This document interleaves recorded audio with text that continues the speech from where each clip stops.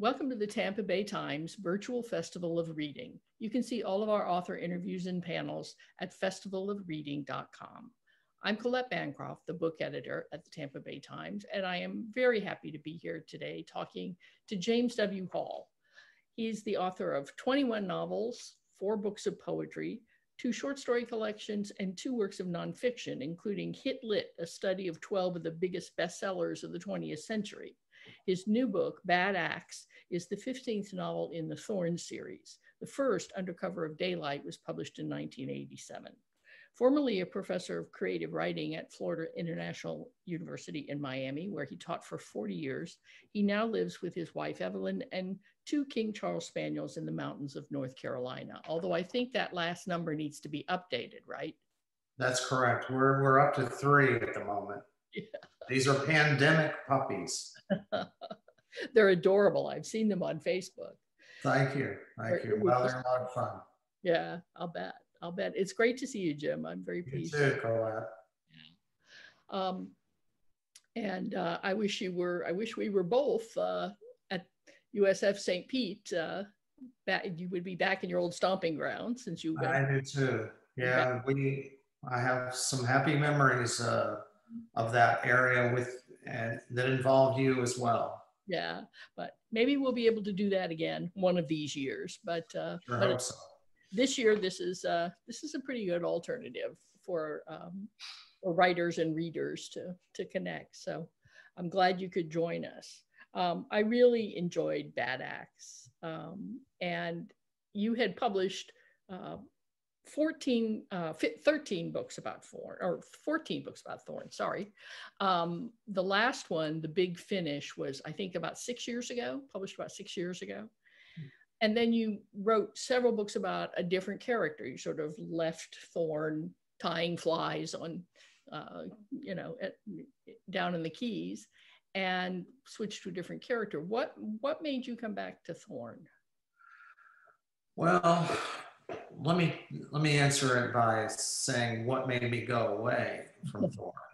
First is that, I liked him.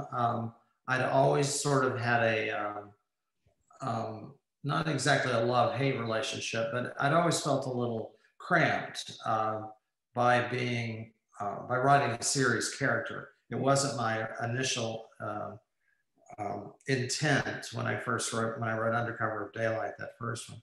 Mm-hmm. But I was sort of cajoled and bullied by my editor and publisher into doing more Thorns because that first one did better than they expected.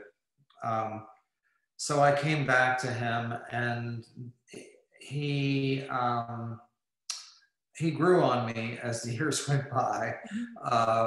And one of the difficulties of doing a series is, especially with a guy like Thorn, who is not a private investigator, he's not a cop, he's he doesn't have his feet up on the desk waiting for the next beautiful babe to walk in and hand him a problem. He's a loner and isolated, and likes it that way.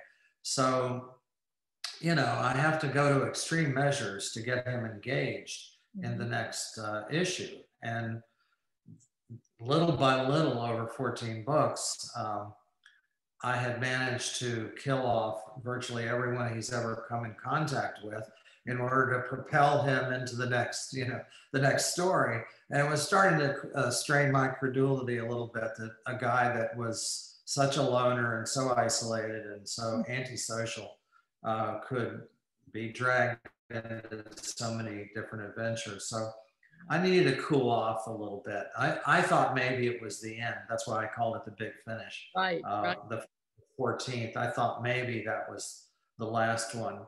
And then I had always been interested in a different kind of book that I've been writing, more of an international thriller, Ludlum kind of book, or Daniel Silva, or something that roamed around the world that was really not Thorn, because Thorn is, until this most recent book, Thorn has almost always been stuck in South Florida.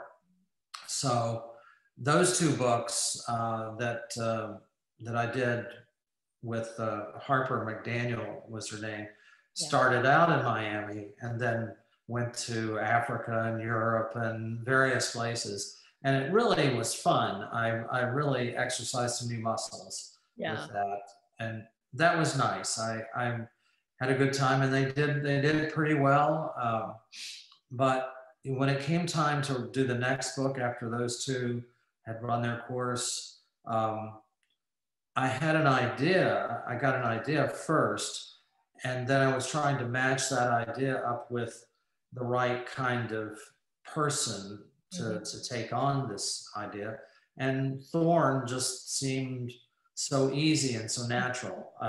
His hand, as a character to handle the problem that I had kind of decided on. Yeah. Well, I was glad to see him back. Nice. I can see the dilemma of that, you know, that although he sometimes has responded to beautiful babes who brought him problems. No, that is true. Yes.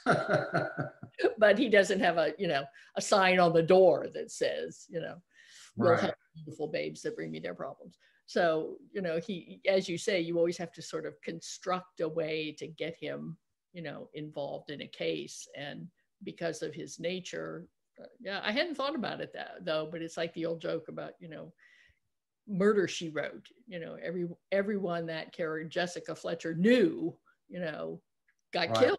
That there's by all, if you thought about it mathematically, that little town she lived in should be empty. Well, that's similar to Key Largo, it wouldn't take long for that to get around in Key Largo. Oh my God, here comes Thorn, run for your life, somebody's gonna die. So,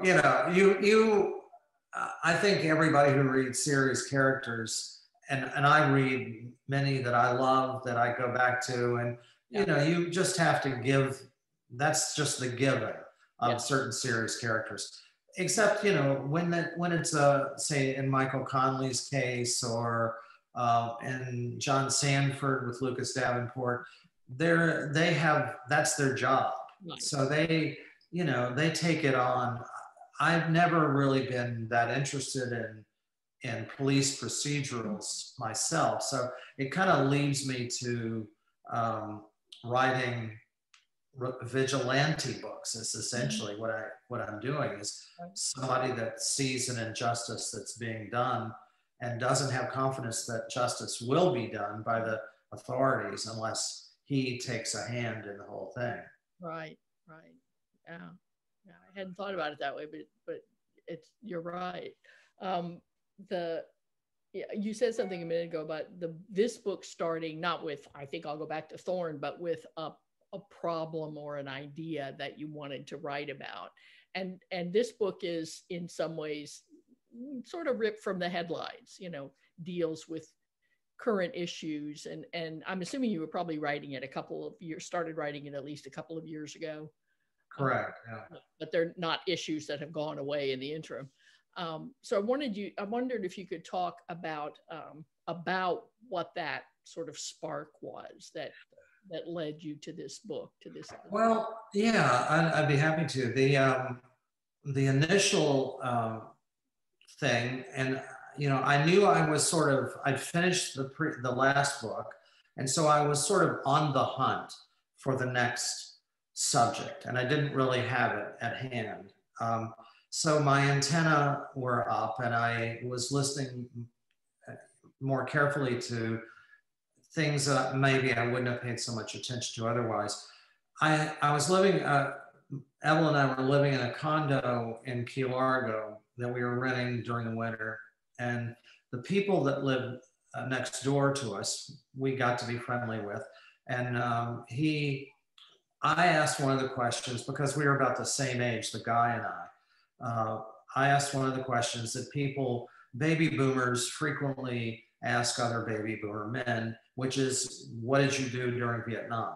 Because for me, Vietnam was sort of the kind of the moral watershed moment in my life, deciding that I was not going to go into the military and that I was not going to do those things. And it was a great, great emotional and moral and personal struggle. So I'm always interested in what other people did.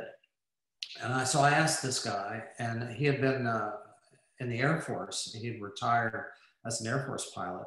And he said, well, during Vietnam, I joined the Air Force to get out of having to go to Vietnam so I wouldn't have to be on the ground. And I said, so where were you? And he said, oh, I was in a place called Johnston Atoll. And I just let it pass. But then I went back in and Googled Johnston Atoll and to see what it was, because he didn't really say anything about it. And it just turned out to be this fascinating place with a fascinating history. And I said, oh, bingo, I think I could use this. Yeah. So I went back and kind of interviewed my neighbor, who was a big reader. He loved the kind of books that I write. He'd read a bunch of my books. And so he was a perfect person to interview. He knew the kind of things that I wanted to know. Yeah. And it was full of great details. So, but the thing that I didn't realize at the time was that Johnston Atoll was the storage center during the time when he was there for the entire chemical warfare arsenal, because it had just been that had just been passed by some government body that we were no longer going to use chemical warfare. And so Johnston Atoll was chosen as a place that was so isolated, so out of the way, that it could store the VX gas, the sarin gas, the napalm, all this terrible, terrible stuff that we've been manufacturing, with the idea that one day an incinerator would be built there and would destroy all this stuff out in the middle of the Pacific. And I said to myself at the time, okay, what if, this is back during Vietnam, what if somebody who was a Vietnam age radical, anti-war SDS or Weather Underground or somebody like that had stolen some of this volatile, dangerous material in order to use it, and then didn't use it, and then it reemerged in our own lifetime.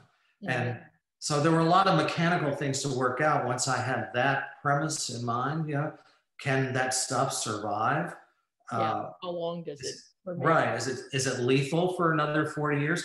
How did it get stored away and not used? Why did it come back now instead of later? And so on and so on. And that really, answering all those questions really got me excited about solving that and figuring that out, and having Thorne then be put in a position to solve those things too, to encounter the danger of this in the first place and so on. How to get him involved in it. Yeah. I had, you mentioned ripped from the headlines, and it's true that it has some topical aspects to it, immigration, white supremacy, although I had been interested in those two issues. And when I look back, I think I've been writing about immigration from the earliest books, because in South Florida, immigration is the name of the game. I mean, immigration with the Cuban exiles and all the other various Latin American people who have been dislocated and brought to Miami, that has been, a very strong, powerful, fundamental issue in my backyard long before it was nationally. So I've been writing about that for a while, and I'd also been writing about bad guys who are loosely affiliated with each other, not exactly white supremacists, but those kind of people. So in a way, it was kind of returning to things that I'd already cared about enough to want to write about them in some more detail. Yeah, knitting them into a new story. This book starts with Thorne in Florida at home in this kind of, idyllic situation with a lovely new girlfriend, and and he's kind of living the life. And Sugarman shows up, and I want to talk a little bit about him as a character too, and sort of brings him this problem, that a character who sounds sort of like your neighbor, obviously, and he's the one who's been to Johnson Atoll. The details on that were amazing. Now, I'm glad to know how you got all those details, because I was thinking, did he serve during Vietnam, and was he on that island?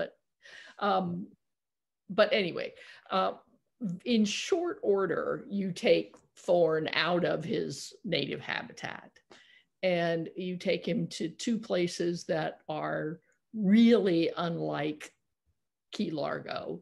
You take him to Southern Arizona, where I lived for 10 years. So all that was very familiar to me. And to Michigan, to a little bitty town in Michigan, which gives the book its name. I wonder if you can talk about that. As you say, for a long time, he was sort of a Floridian, a native Floridian, and that was where he did what he does. But I know you took him to North Carolina. Mm-hmm. And and not the pretty side of North Carolina. No. The pig farms. A pig farm, yeah. But I wonder if you could talk about taking him to these territories, and why you did it, and also how you researched that part of the book. Well, thanks. That's a fun question.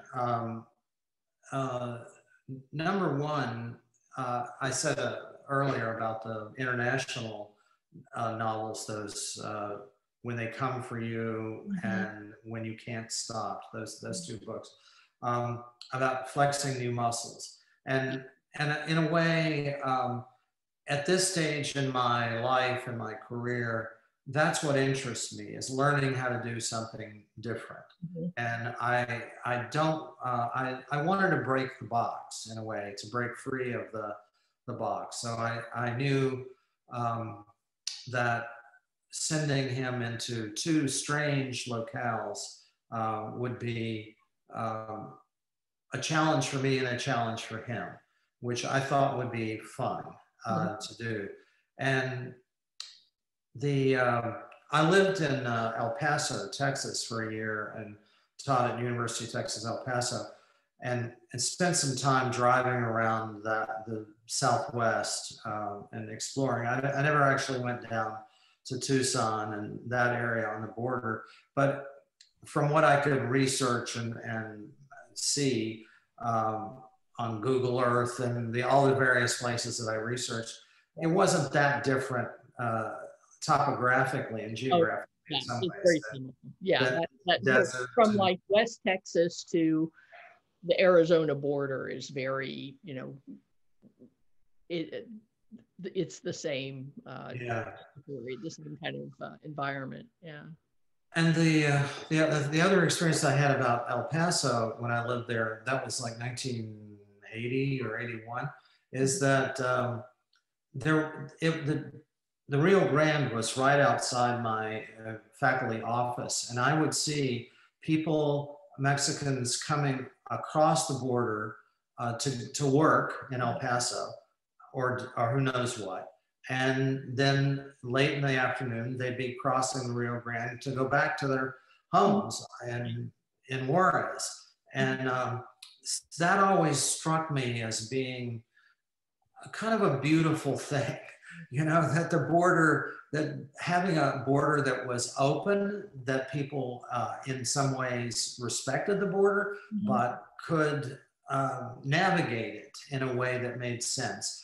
It seemed healthy, and it also created great Mexican food in El Paso, as they brought it across for us. Anyway, so those things were in my mind, and I knew at some stage that I wanted to write about that current aspect of immigration, of people who are struggling and willing to risk their lives and come 1,000 miles and to take what chances they have to take in order to have a better life.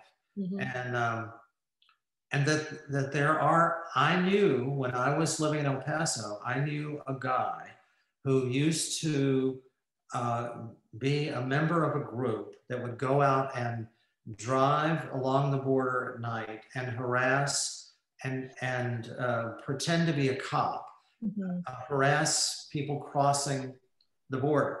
Yeah. That was his sort of his hobby and the hobby of all these other people. It always struck me as being incredibly inhumane and ugly. And so that was in the back of my mind too, is that mindset. Yeah. So, you know, if that felt like a natural place, I've been to Detroit once to visit, I went to Elmore Leonard's funeral. So I had seen some of Michigan and drove around a little bit when I was up there. But I've never been to Bad Axe. However, also in this condo where I met the guy from Johnston Atoll, there was a couple that I got to be friendly with who were from Bad Axe, Michigan. And I used to see the little Bad Axe sticker on the back of their car from the car dealership. And I'd walk by every day as I'm walking the dogs and think, Bad Axe, I really love that title, you know? It's a great title. Well, because it's, yeah, it's like two puns in one, you know? And I'm always looking for a title that I can put on a hat that I can wear on the tennis court that has some appropriate thing to it, like Dead Last is one of my hats. You know, that works as a tennis hat. And Bad Axe also, I think, works pretty well as my tennis hat. So anyway, I knew I wanted Bad Axe to figure in it just to be able to use that as a title. I didn't know how I would make it work, but that's the capricious way my mind works is, okay, now I have to figure out how they get to Michigan and why. You know, why does the book go there? How do they get from Arizona to Michigan? But it all makes sense. It all makes sense. Boy, you moved into the right condo building, I guess. I'm telling you. Sadly, we can't go back this year because of the COVID thing and paying a lot of money to stay inside and not doing anything and being in close proximity to a lot of other people. It's not that appealing this year, sadly. But. So you're wintering in North Carolina this year. Yeah. Got some good long underwear and ready to go. Well, you have those lap dogs too. They're good for keeping. Yeah, that's good. Yeah, I think that breed was actually maybe, you know, selected for their lap. Qualities. King Charles, that was his. He chose them. That was their job, was to sit in his lap. They're good at that. Yes, they are. You published this book after having published through traditional publishers for a long time. This time you did the book yourself, right? You published the book yourself. Right. Can you talk a little bit about that experience, how it was different, why you? Yeah, sure.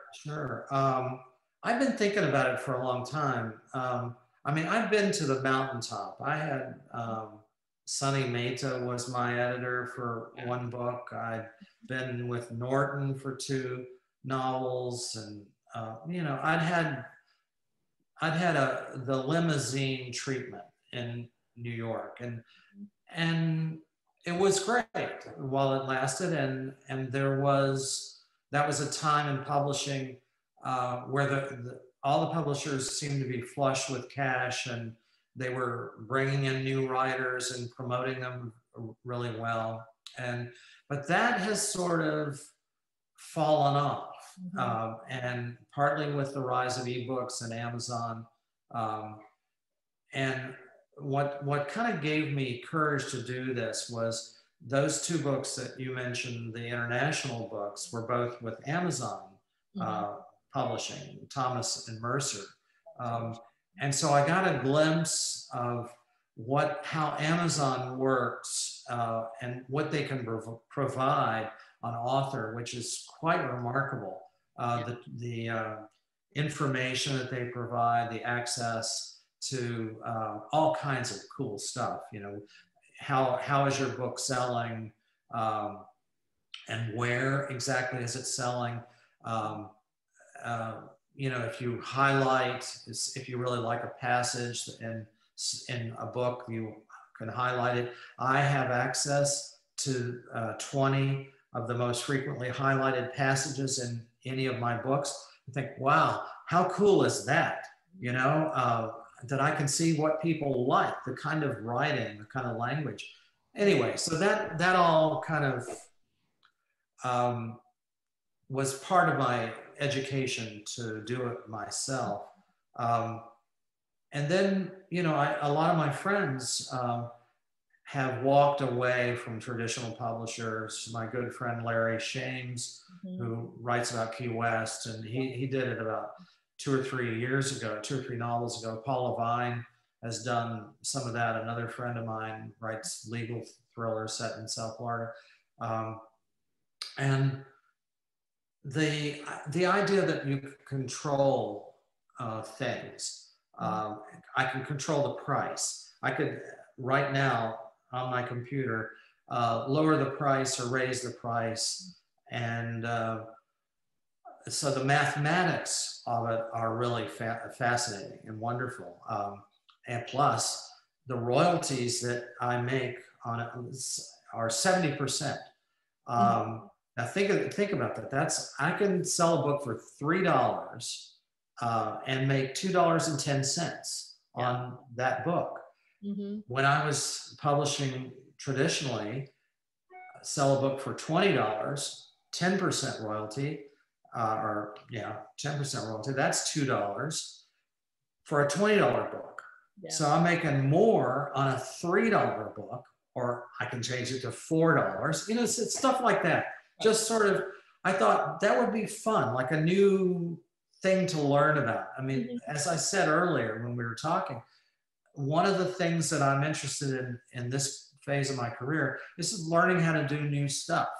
The book business it's tried to stay up with the modern world, but I mean, it's still about 100 years behind. They don't know, you know, they don't know who buys the books. Yeah. They're sold at a bookstore. They don't know who bought that book. They can't tell me what the gender breakdown of my readers is. Amazon can tell me that. They can't tell me the age group. Amazon can tell me that.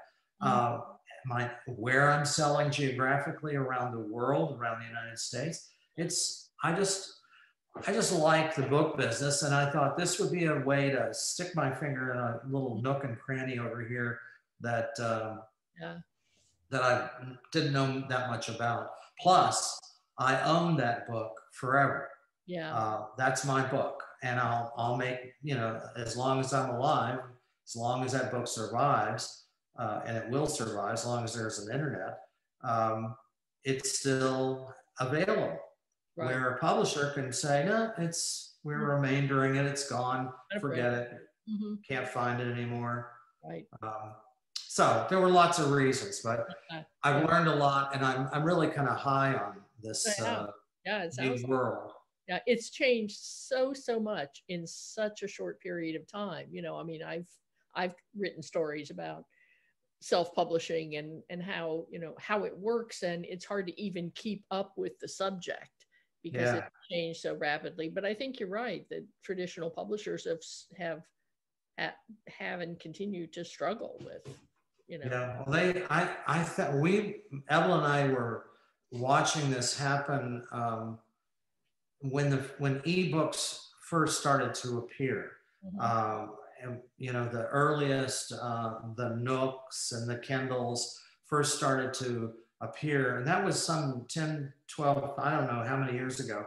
And the publishers just sort of, because I'd talked to them about this, it seemed, wow, this is great, because, you know, with a Kindle, I can, as a writer, I can go on in my book that I own, that I bought, it's in my hand, and I can search for a word or a phrase or anything I want to find in that book, and I go right there. To me, that's an important function. As a And I critic, was someone who writes book reviews, it's a great function. yes, I know. That's what I mean. You know, there are all these unanticipated benefits to ebooks that they didn't recognize, that they just sort of laughed off and sloughed off. And I think they really made a big strategic, the traditional publishers made a big strategic mistake by not getting full bore into this new world. They're catching, they're catching up, and They're trying, yeah. yeah, yeah. But those my first 6 novels in the 80s in the contracts, they did not even mention ebooks because they didn't exist. They didn't anticipate them. So those books are, you know, they don't own those books. I own the ebook rights to those early books, which I put on Amazon myself. Another thing that I can do and I can control them in a way that sadly, the later books that they do control, they charge so much money for them that nobody buys them as ebooks. You know, people buy ebooks because they're cheap, $3 or $4. And I know that's, you know, that has a double-edged sword to cheap books. However, the way the world works now is readers understand that if they can get a pretty good book for $4 or $5, that's where they're going to go instead of $20. Yeah, yeah, yeah. I think you're right. I think it's interesting. It sounds like you're going to stick with it. Well, I don't know. I'm not sure, really. I got this deal a couple of years ago with Netflix for the Thorn series, and they're trying to do the Thorn series. If they did that, you know, if it came to TV, then it would change the dynamics.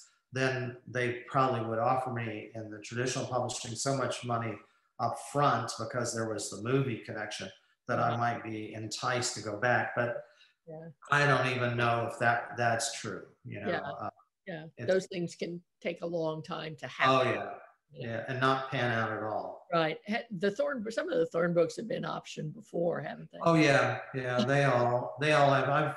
I've made some money over the years on those and had some sort of near misses with them and learned a lot. Gone to Hollywood, written scripts and those kind of things. And it's fun, it's interesting, but it's sort of a cotton candy, you know, it's not real. Yeah, you know? Believe it when you see it. Yeah. Oh yeah, cash the check and just figure if it cashes, if it clears, that's enough, you know. Yeah, and well, although I hope they do make a Thorn series because it would be, I mean, he'd be a great character and the settings, you know. Well, they sort of did it already with Bloodlines. I mean, Bloodlines awfully damn close, a little too close in some ways, but hey, I was happy to see the Keys show up so well on TV. They can make Thorn, they can advertise it by saying, if you love Bloodlines. That's the right approach. Thank you, Colette. We'll pass that on. Do you think you'll go back ever to Harper, to that character, and to those? You know, they didn't. That was an Amazon deal, and they bought 2 books, and I gave them 2 books, and I'll tell you, those were the hardest books I've ever had to write because I have lived abroad. I lived in Spain for a year on a Fulbright many years ago, and I traveled all over. And since then I've traveled in Europe and various places. So I had some familiarity, but I had to do an enormous amount of research to write those books. Different than anything that I'd ever had to do before. And I'm not sure it's a cost-effective way to spend my time at this stage of my life. It's much easier to write from more familiar territory in the Florida Keys. One thing I wanted to talk about there, this is not a question this is a question I've been thinking about more than anything that you've asked me, which is, I'm sort of feel a little cramped, not just with Thorn, but with Florida. Although I still love Florida, I just feel like when I started in the 80s, Florida was just being discovered. Of course, Williford had written about Florida, John Dee had Mm-hmm. written about Florida. But it was being discovered in a bigger way because of Miami Vice Right. and and basically because of the cocaine cowboys and all the stuff that was Mm-hmm. in the news at that moment. Um, and I kind of surfed that for a long time. It benefited me early in my career, and I wrote a certain kind of book about Thorn that was a little more absurdist, a little more comic, about the kind of grotesque, weird characters that were kind of have now, I think, become Florida cliches. The I'm sorry, Florida Man. the Florida Man, yeah. And so now I feel like I want to write a book that's set in Florida and is infused by Florida, but is a novel, is a real novel, you know, about more than just the kookiness of Florida. I just feel like that to me has become this subgenre that I felt somewhat trapped by.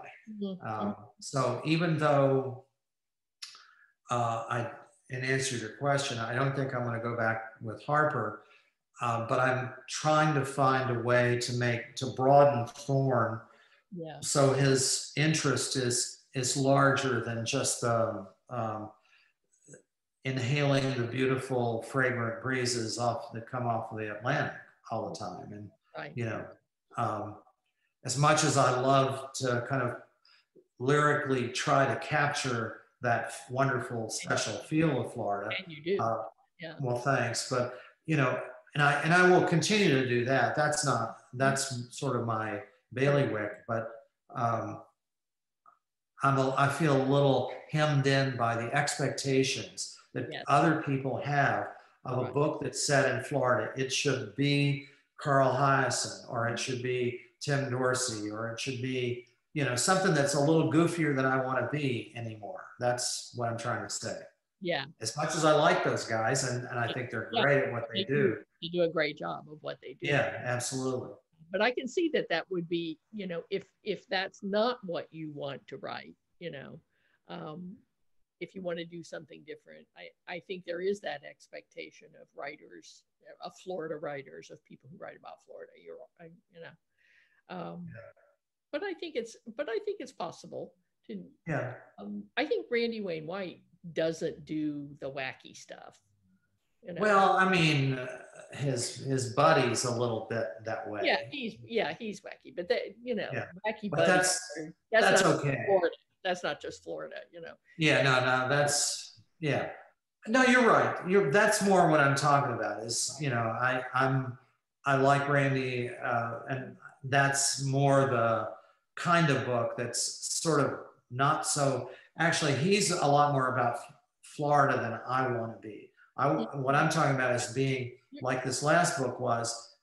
It was starting in Florida. It was Florida centric to a certain extent, but it was also a broader portrait or broader landscape than just that. So that's what I'm.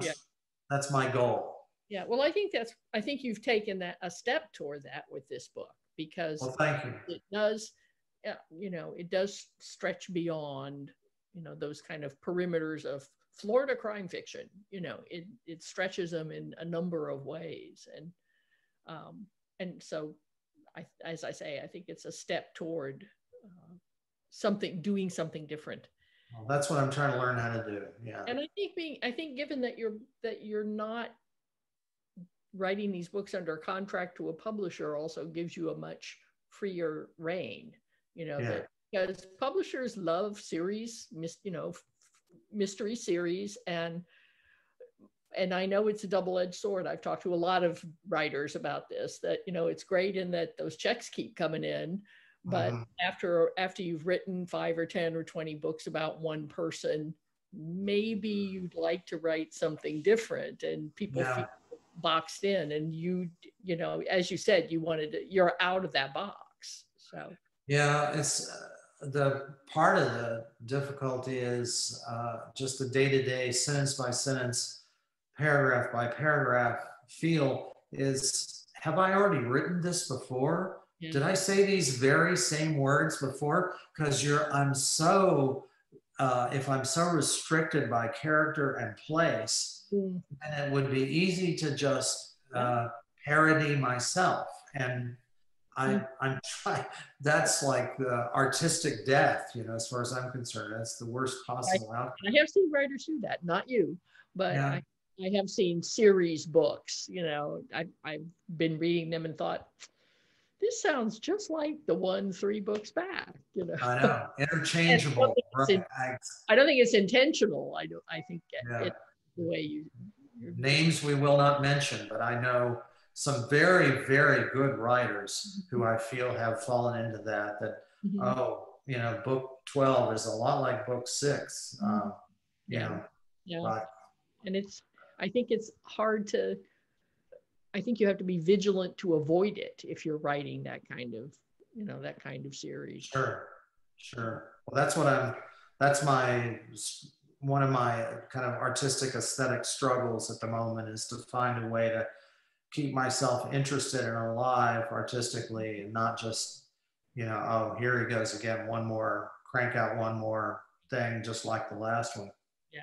And you've written poetry and you've written nonfiction. Are you doing anything like that, or are you pretty much concentrating? No, you know, I'm working on a new Thorne book, but I'm trying to make it as it stands right now. I'm not sure exactly what it's about, because I don't approach the books with a roadmap, but or I probably should, with some kind of outline. Probably save me a lot of time. But this is much more of like a family struggle or family mystery, where Thorne it's not about murder yet.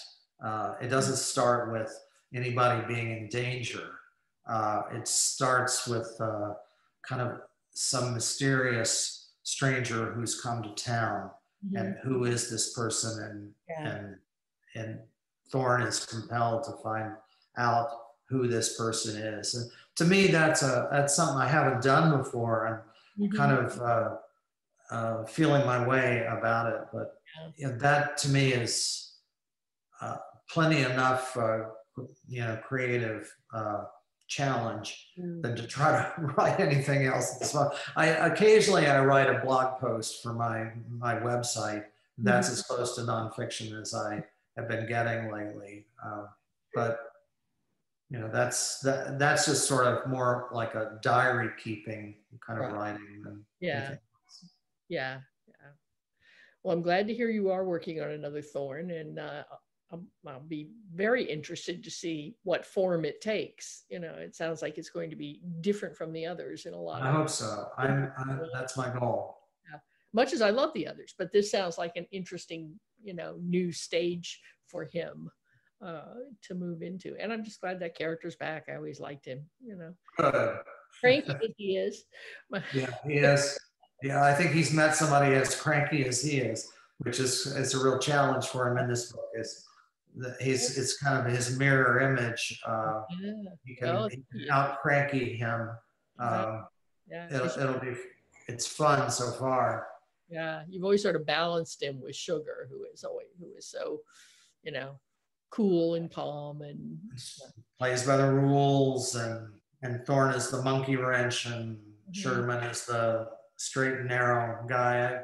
I've always liked Sugarman. I'm not sure what role he has in this new book. He hasn't actually appeared yet, but he will.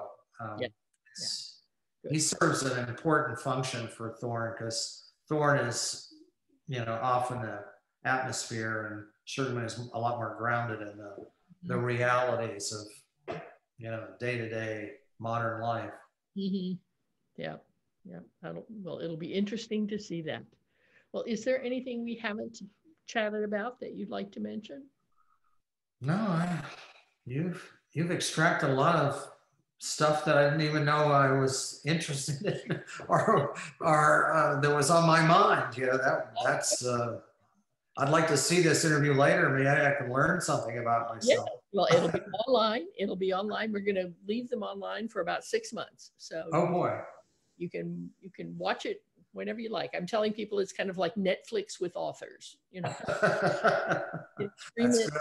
whenever you like. So, well, Jim, it's been great to talk to you. I'm so glad to see you. It's been a while. Yeah, it has. But we will renew our contact, I'm sure, within the short time in the future. Yes, I I look hope so. forward to that day. Yes, I do too. Um, all right. Well, thank you so much, and thanks for talking about bad acts, which I really enjoyed. Thank And you. and thanks to everyone who watched. And you can see all of our author interviews and panels at festivalofreading.com.